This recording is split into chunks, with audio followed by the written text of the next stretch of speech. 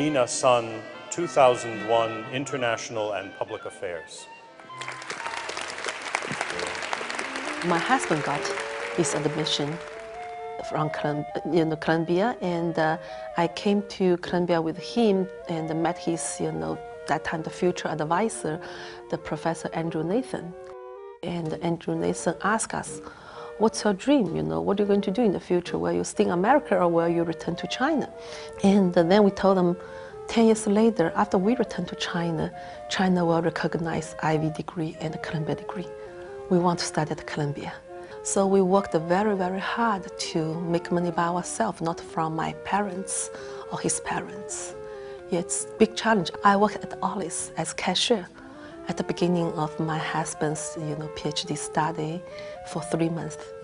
And my son was only 2.5 months. His dream always come to Columbia. Law library, that's like his playground. He become our, the connect, our love with both of us, the marriage and also Columbia.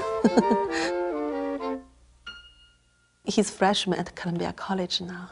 The most important, we got confidence. We get to understand who we are, who I am, more than before. Not like in China, we all same. There's a lot of the faculties, deans, professors, presidents came to China, and they need the local alumni support to host them, arrange hotel, restaurant, party place, reception place, or meet some government officials or local media. Because I have this kind of connection, I know how to manage this PR event, help the branding of Columbia, promote Columbia in Shanghai, then later on extend to Beijing and other cities. Jian Sun, International and Public Affairs. They are one of me in the future, and I was one of them there, so just part of them, I feel myself.